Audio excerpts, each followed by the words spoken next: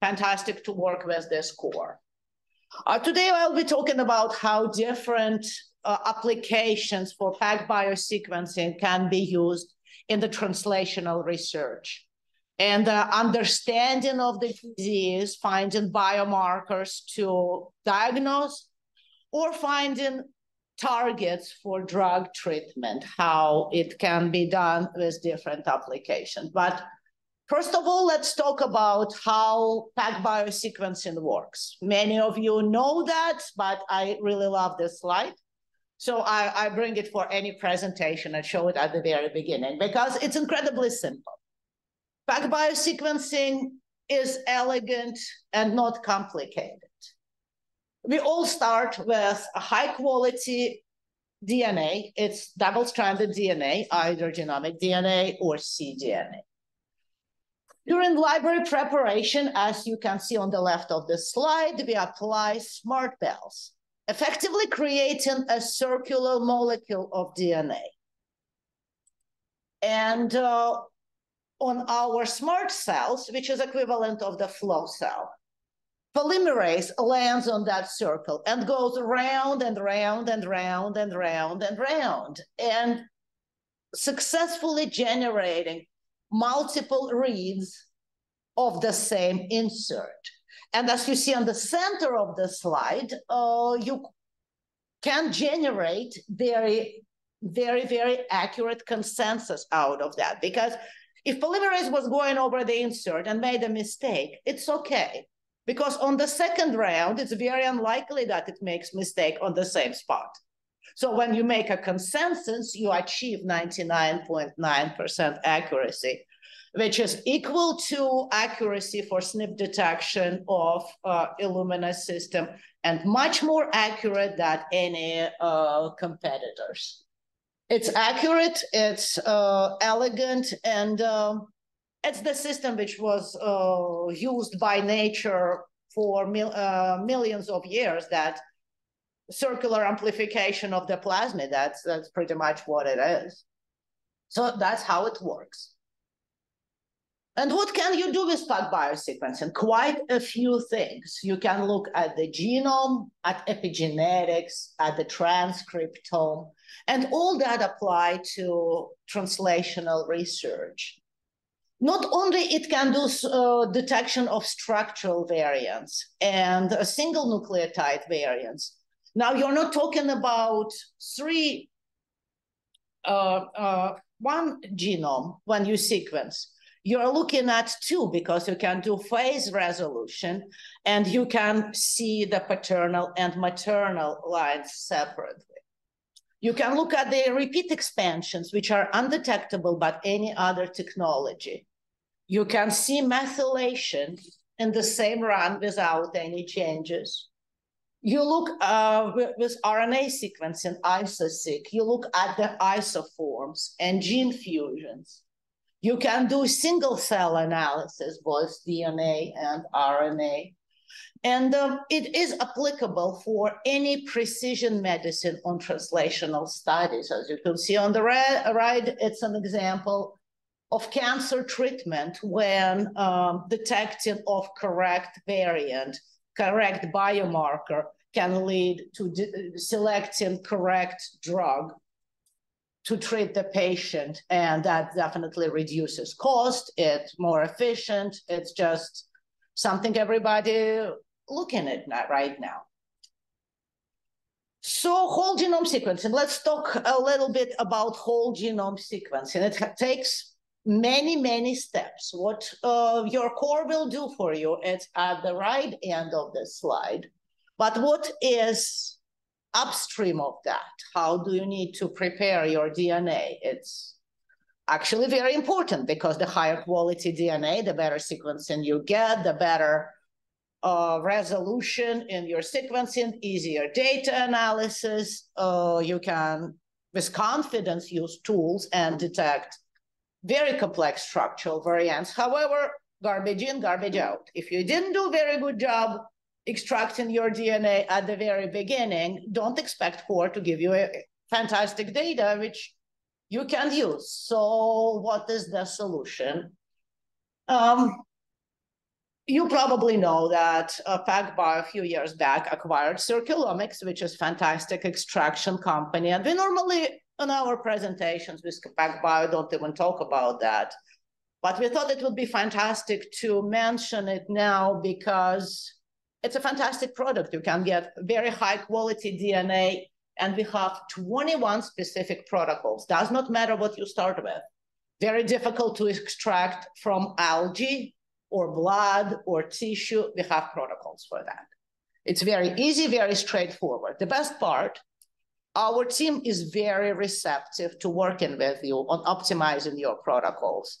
And chances are that you don't just get tech support specialists if you have issues with circulomic extraction, nanobind extraction, but you will get somebody from R&D who will work with you and help you with your extraction protocols. How it works, it's very interesting. You have that magnetic disc in the tube, and it's standard bind, wash, elute protocol, but everything binding, DNA binds to that disc, and it's actually hanging down, and you can see it like a big jellyfish, and it's hardly get degraded through the protocol. And it's very good for using and sequencing. So if you look at this, if you're a little bit familiar with the statistics for successful run, the read lengths of the fragments inserts, or how many gigabases you can get out of successful run, you could see that in this particular table that extraction with PacBio extraction kits really give you very large and high quality fragments for the insert, and you can be confident that sequencing will be good. It is sometimes very important to be able to work not only with the large size of your sample to make a library, but sometimes you have limited amount of DNA, and we do have protocols to address that also. And it is incredibly important for a translational research, because sometimes you work with liquid biopsy. Sometimes you work with tiny collection from tiny tumor, for instance. And when your DNA amount is limited, you are not limited to doing your sequencing, because we have protocol for low DNA input sequencing, which is about 300 nanograms for making a library, or ultra low when you can use 5 nanograms. It can be applied for translational research, but as well, it's very relevant for working with smaller organisms, so you don't have to worry about amount of DNA. Now, I think we'll talk about whole genome sequencing, what PacBio is very well known for, and what until very recently was one of the mainstream applications of the PacBio. PacBio sequencing is very special because it lets you detect things which were not detectable even 5 years ago. And this is a good example, telomere to telomere. For 20 years after announcement was made that human genome is sequenced, there were gaps. 20% of genome actually was not. And investigators settled with 80%. I said, okay, 80% is good enough, but how about dark regions or repeat regions or high GC rich regions which never were sequenced? Now, telomere to telomere consortium, specifically using PacBio technology, were able to fill that gaps. And in those gaps, significant amount of potentially clinically relevant structural variants and single nucleotide variants were found.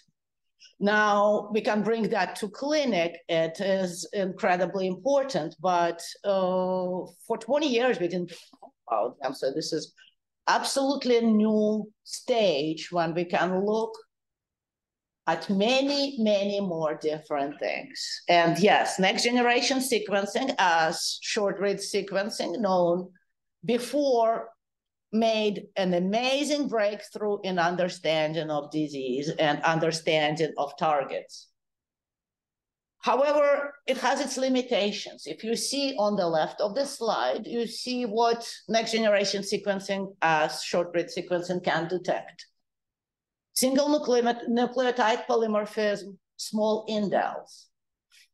It cannot generate reference genome.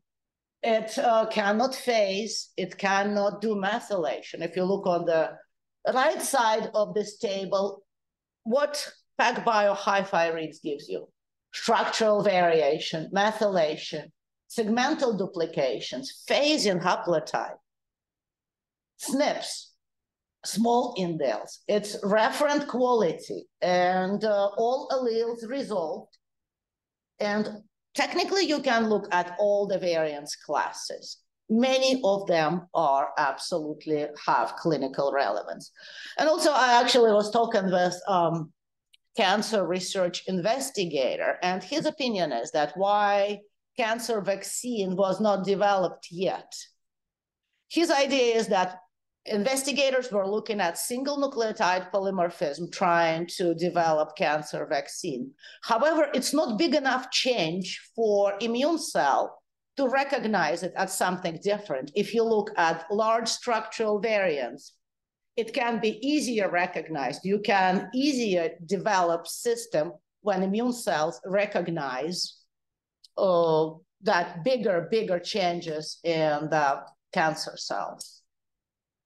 Of course, it has huge implementation in rare disease, in the genomic Mendelian disease. And this is one example when something which absolutely impossible to detect with short-read sequencing was detected in patients. So 12 years old female had syndromic intellectual disability. No exome or whole genome sequencing never explained the situation, why this happens. Clearly, they could see that it has some genetic basis for the disease, but couldn't pinpoint. It happened to be a 12 kb inversion in one of the significant genes, which affected SPME9 and BRF1 genes, and it is impossible to detect any other way. Only when you have very long stretches which you analyze.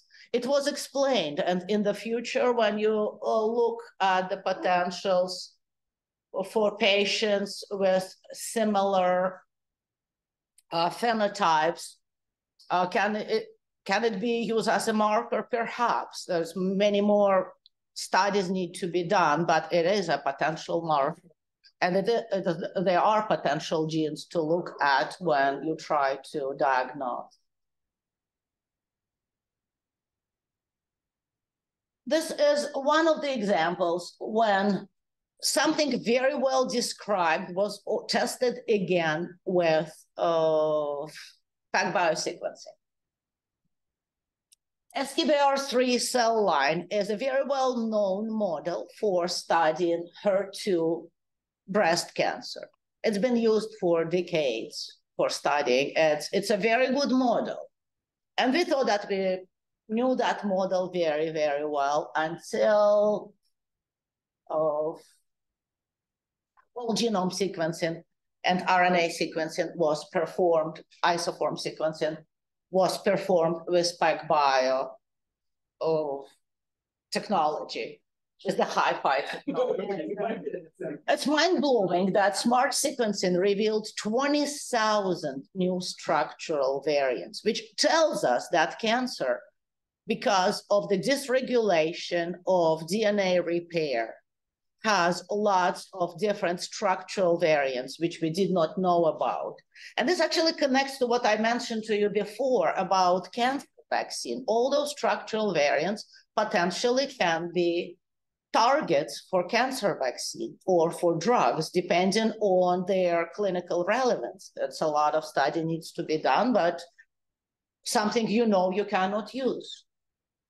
Also with isosequencing, which we'll talk a little bit about later, there were discovered some gene fusions in the cancer driver genes. And this definitely significant find. It's a lot to think about. When you think you know something, maybe you don't. And that actually clicks very well with this example because cancer, pediatric cancer is scary, and pediatric cancer is very similar to rare disease. Very often, it has basis in genetic predisposition and genetic structure. So infant was born with retinoblastoma. It's not very common. It's a child, and it was impossible to explain with any other technologies, with whole genome sequencing, and the cause of the cancer or treatment was not exactly clear what to do with that. However, HiFi sequencing revealed some structural rearrangements in genes involved in tumorigenesis, and was discovered novel RB1 SIH3 fusion. Absolutely novel. It hasn't been described before. Many of those fusions, BCR-ABL, ALK fusions, people know and they understand them, but this was absolutely novel fusion. And if you think about that, now we know maybe this time treatment will be developed targeting this particular fusion, which can help to fight this horrific disease. This is an example of another paper, and we can go on and on and on. There's just a few selected examples when it's absolutely clear that how simple experiments with better technology can yield something which has clinical relevancy and has potential to be diagnostics tool or target for treatment. This is an example of structural variations in DUX4 gene, which is one of the genes, 7% of B and T. All cancer are characterized by DUX4 deregulation. And in this case, you could see that DUX4 IGH fusion driver mutation actually overexpress and it regulates gene expression completely. It's after you detect it, it's a simple explanation of the problem is detecting it without proper technology is very, very difficult. Now, let's talk a little bit about phasing. I could talking about that. Why is that important? That's, the answer is clear. If 2 point mutations are on the same allele, they can insist, they can have different effect on the disease progression when in comparison, they are in trans. They are on different lines of DNA. So with point mutation, for instance, P10 mutations in cis, you can see more aggressive tumors, for instance, in cancer, and the patient survival affected by that. So it's clear diagnostic, it's clear indication of potential disease and the prognosis for the patient. However, without phasing, you cannot really say if mutation is in cis or in trans.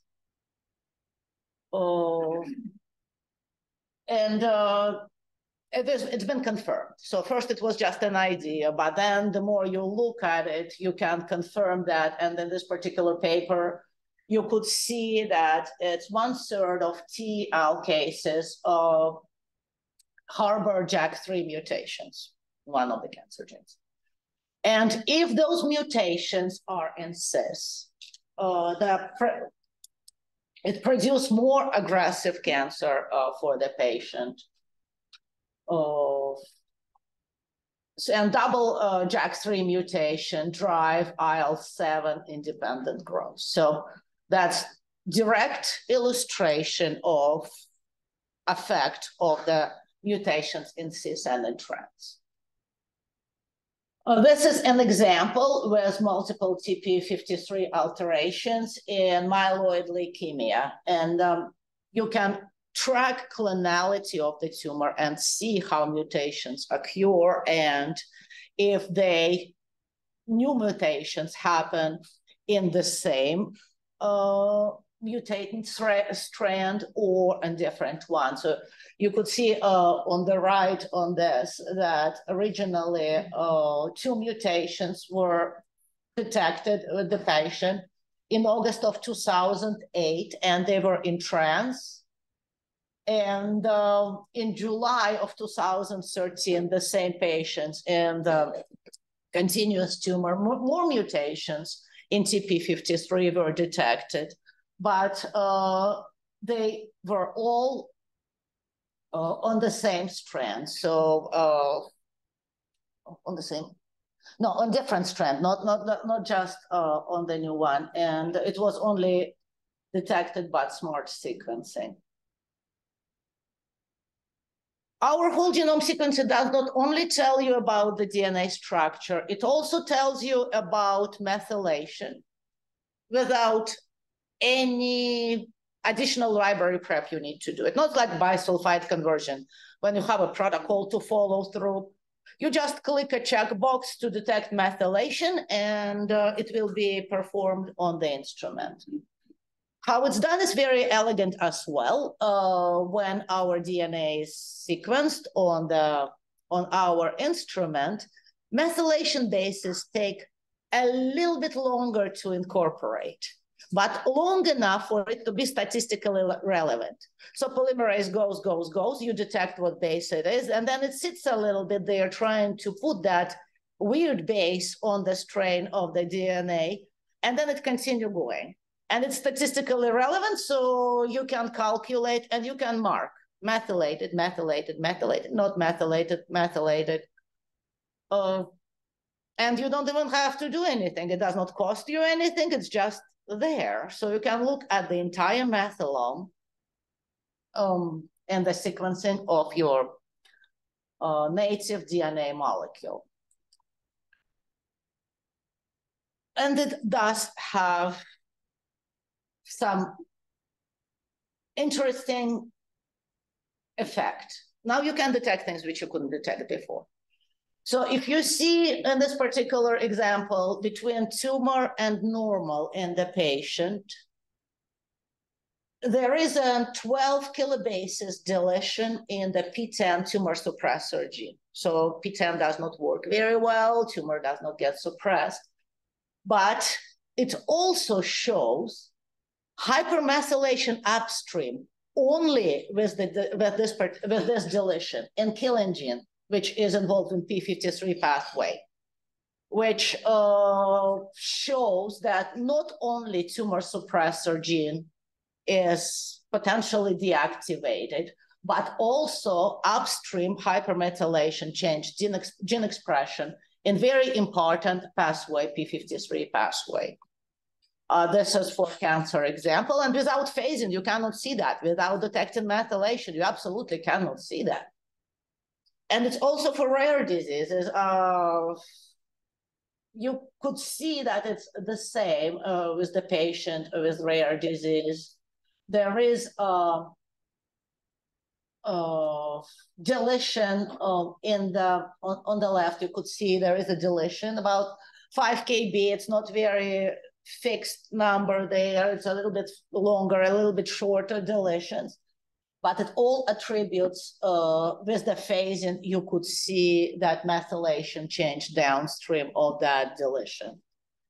It seems like it's a very common theme, and I'm sure the more experiments like that done, the more we understand that, and we could see those interesting results in methylation, which changes gene expression.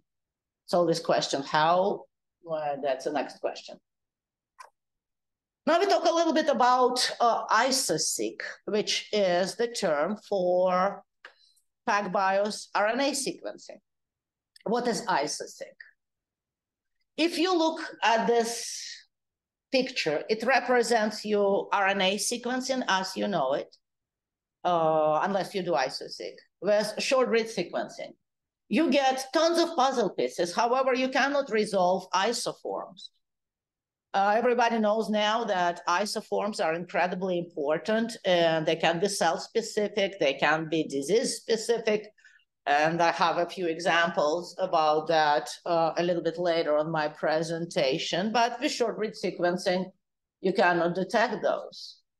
However, with long-read sequencing, it's quite trivial. You have one contig, which is one isoform, cap to cap, poly A to cap, and you could see which exons were involved. Were they whole? Were they truncated?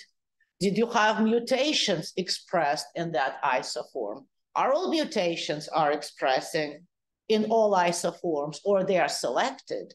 So it's a complete view, and it's complete different way of looking at the gene expression, because upregulation can be the same, but isoforms could be different.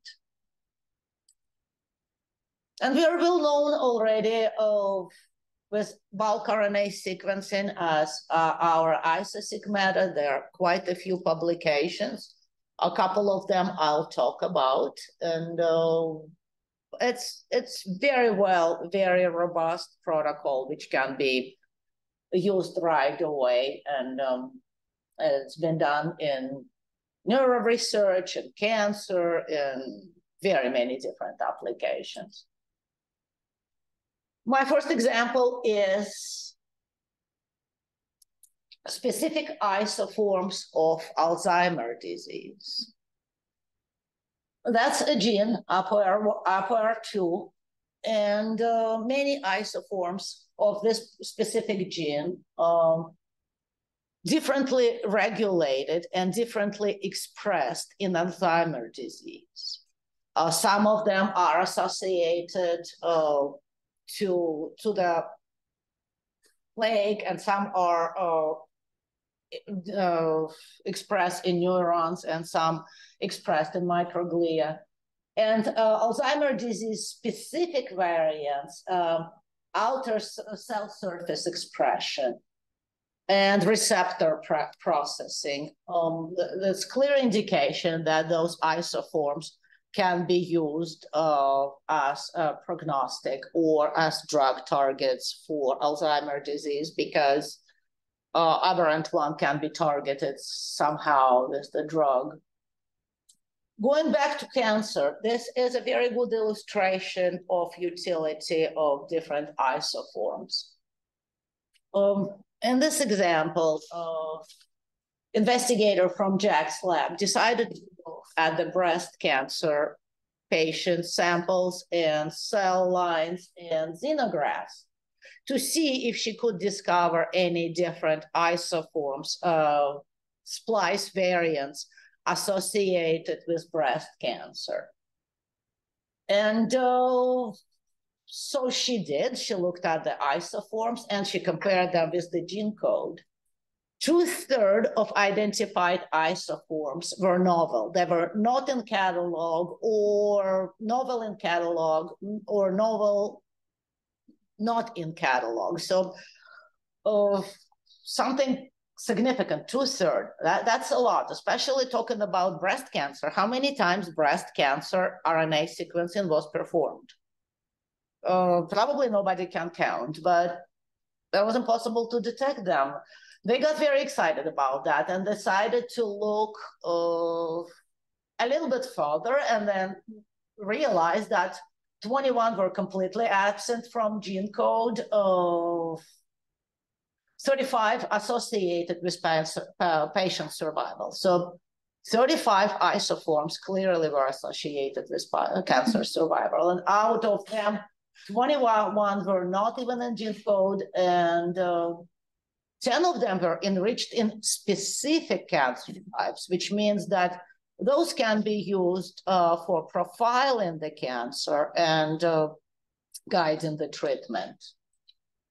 when they look a little bit farther and they looked at the oncogene associated with breast cancer, they could see that every single oncogene had isoforms not discovered before. And in HER2, there were, I think, 75 isoforms. And HER2, we already talked about the cell line. For studying HER2 is a very, very well described oncogene. So discovering that was not only very interesting, we know that it has clinical relevance, and their work needs to be done to see if it can be used for treatment or for diagnostics. You might say, okay, we talk about RNA, splice, isoforms, but proteins are what matter.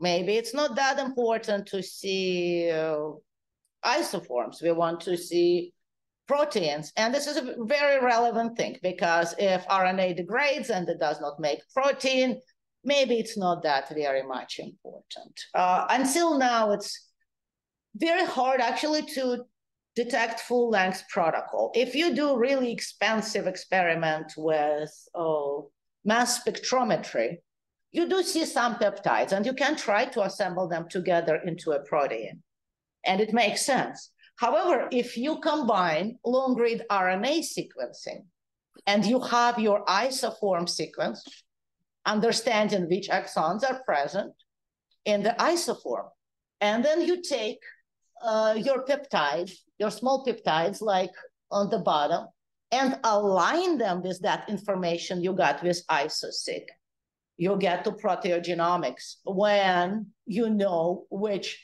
protein form was in your mixture. You can create a catalog of proteins. And if domain is missing, if you work with proteomics at all, you know that it can be a huge difference in the protein structure, in the folding, and how protein performs. So you look at that and you could see that now you can absolutely align your peptides with the data from mass spectrometry and get your protein library, and that gives you even more confidence in your previous finding with RNA, because now you can also look at the expressed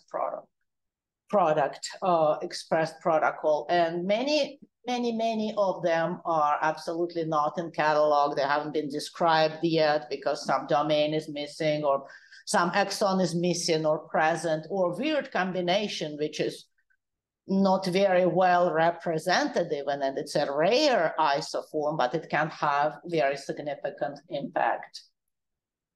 Not only we can work with bulk RNA sequencing, isoform sequencing, now we also can work with the single cell. And this question asked a lot by cancer researchers, by immunologists, because what one cell does not mean another cell has to be doing. And gene expression of that not only can help you classify the rare cells, but also understand their function.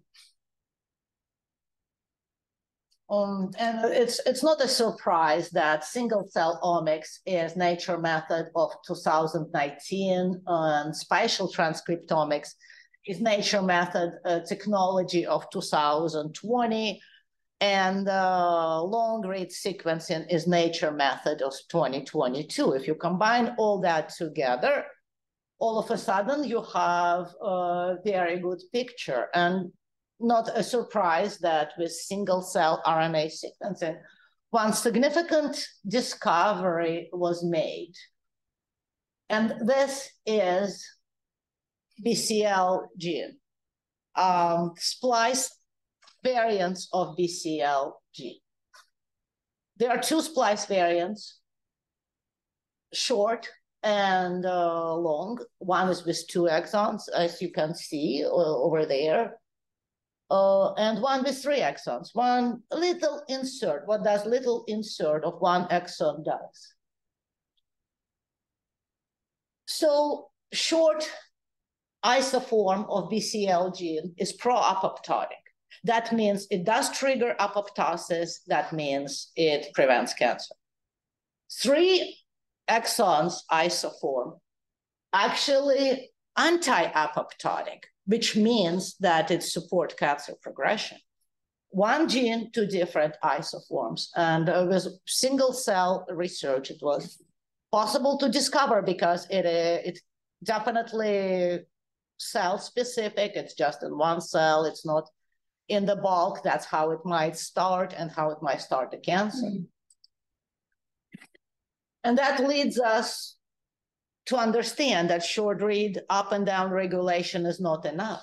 To profile cells and understand which one carries aberrant isoform or rare isoform, we can use long read sequencing, and we can classify all the cell lines in single cell manner.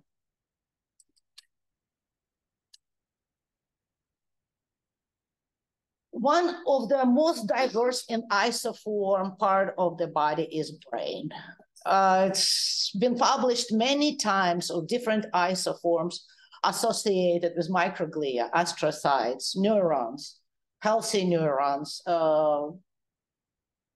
variants in the synapses. It's just something which changes completely and changes differently. And this paper actually just scratched the surface on that. They identified 200,000 unique isoforms in more than 22,000 genes associated with brain. And 70% of them were novel, and it scans actually expands remember what I was talking about, proteogenomics? It expands proteome, but more than 90,000 different proteins which could be expressed. It's a significant finding, and maybe it does help with understanding neurodegenerative diseases such as Alzheimer's disease or dementia, because no genomics ever explained those diseases before. So single cell isoform sequencing reveals cell type specific isoforms, such as this associated with aging Down syndrome brains,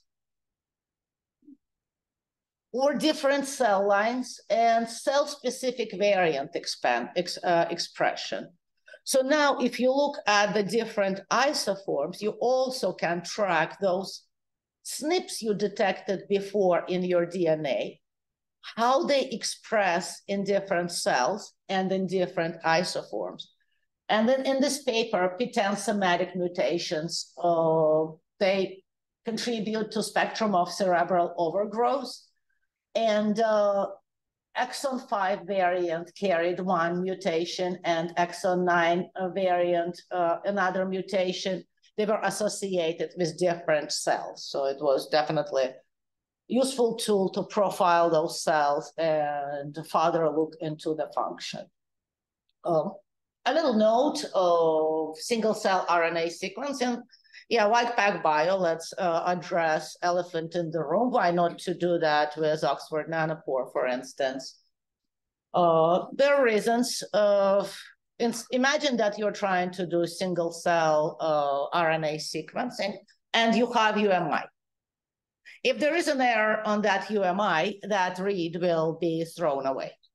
If the error is generated in 1 in 80 base pairs, you can imagine that with 40 million reads, you have very many reads which will be tossed away just because it's incorrect UMI.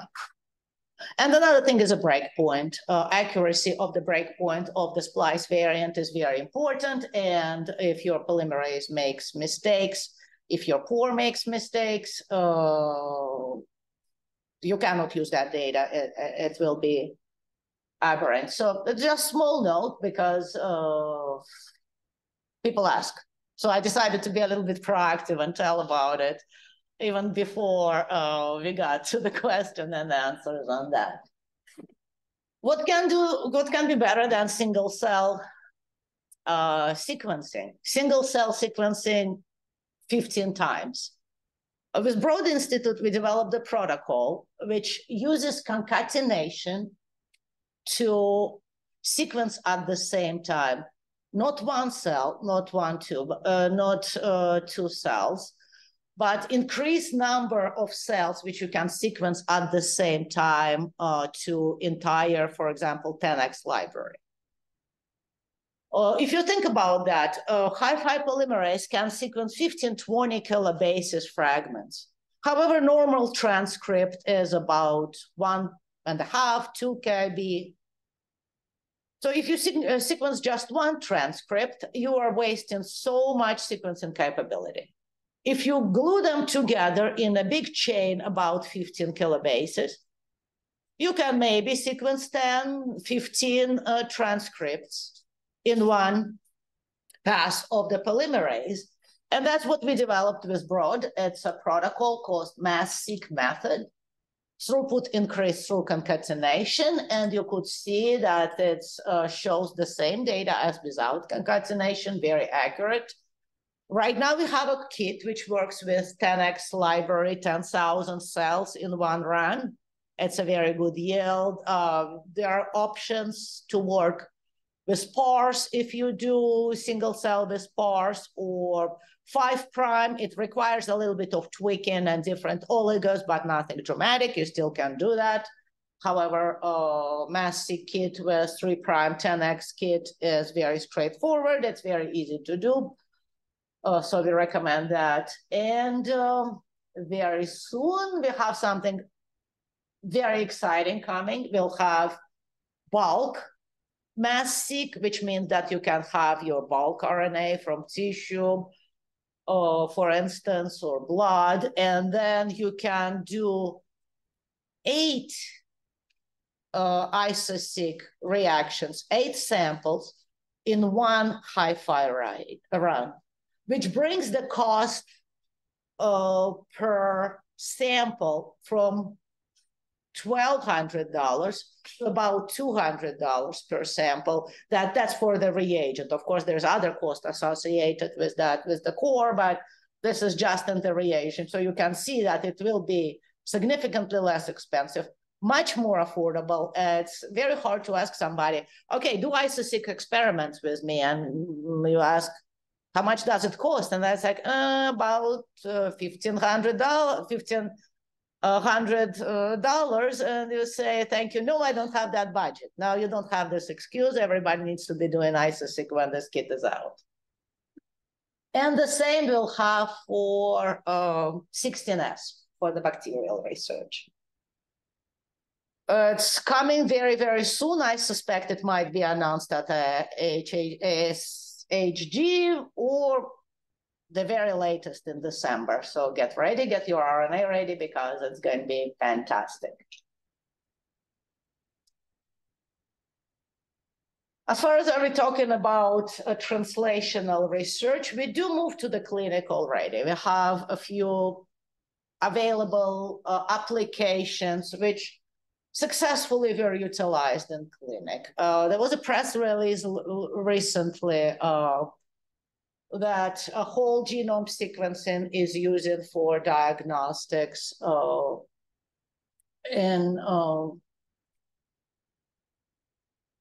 with our partners, and GeneDx is getting that ready. You can look at the germline DNA, you can look at pharmacogenomics, germline testing, you can look at the RNA and develop the panel of fusions which are clinically relevant and can describe cancer and guide treatment. You can look at the isoform detections.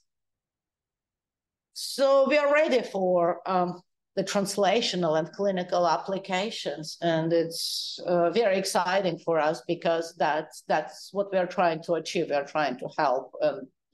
We want to be in the diagnostics and clinical area, not only in the basic research.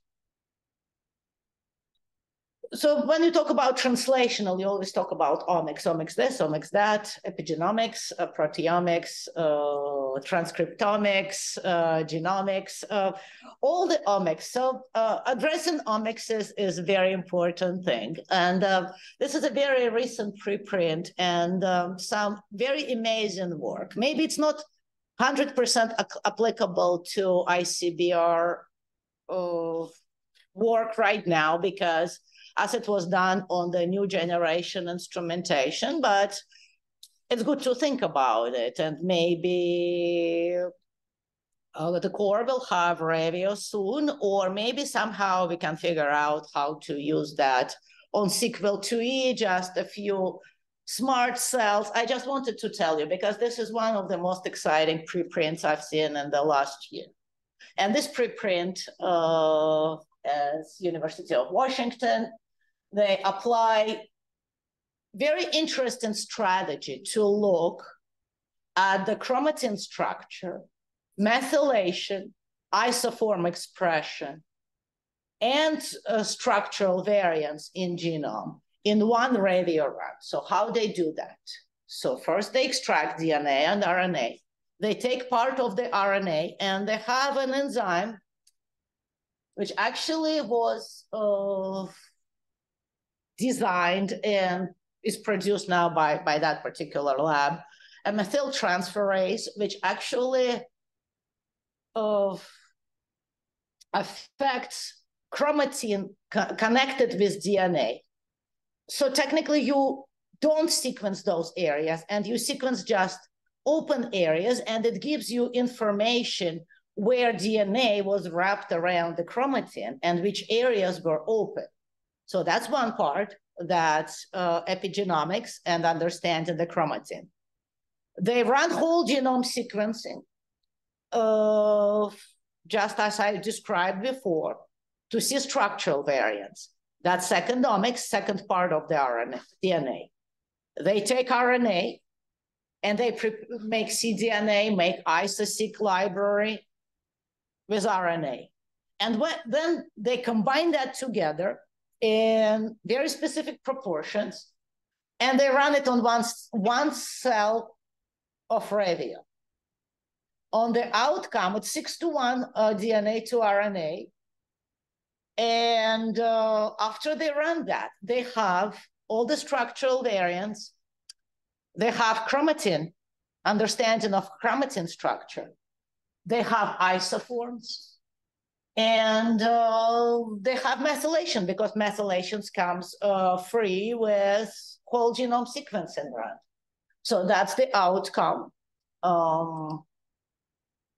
And they actually did apply that to real clinical sample, not just like, oh, there's a protocol.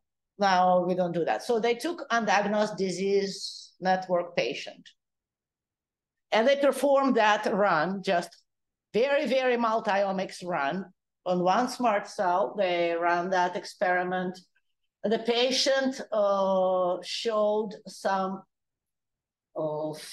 phenotype with developmental delay, retinoblastomas, and acidosis, polymicrogyria. That word I don't know, but I just read it from the screen. And they did karyotyping of that patient. They found some translocation to the X chromosome. They found some things, but just a little bit. And they found that 95% of cells, maternal chromosome was inactivated. In 3% of cells, a paternal chromosome was inactivated. So some very strange results on the chromosomes, and still it was hard to explain why all those things are happening with poor child and why child shows those phenotypes. However, when they combine the data of isoform sequencing together with whole genome sequencing and chromatin epigenome, they explain quite a few things. You could see that certain fusion, which was detected by transcriptome, contributes to those phenotypes on the right. Haploefficiency and NBA gene in genome contributed to developmental delay. Inappropriate X chromosome inactivation of RB1 detected by chromatin epigenome explained retinoblastoma. And then CpG methylome, chromatin, and transcriptome together show the transcriptional read-through silencing of gene MAB21L1, which apparently did not show any impact. So you could see that combining all those omics together, every single aspect got resolved by different answer. If you exclude from that transcriptome, you wouldn't explain certain things. If you did not look at the genome, you couldn't explain. And what mind-blowing for me is just in one run, in one experiment combined together. It's a big complex run, but still it's something I think which is a future of the diagnostics, not just running bazillion tests, but just running one very complex multi-omics assay and understanding things. And as I said before, and I want to mention that again, we do get adoption by clinical labs, fusions and somatic structural variants, carrier screening, rare disease causes, BCR-ABL fusion, TK1 resistance of different diseases, which we can address right now with our tests. Test can be made, a test can get approved as laboratory developed tests. It's a prime time for looking at those biomarkers and bringing them for the clinic. So I think that was a lot of the different applications, but I think it's completely clear that it's exciting, it's a new age, and it's something we can apply right now, and a lot of work needs to be done. So bring your samples to the core.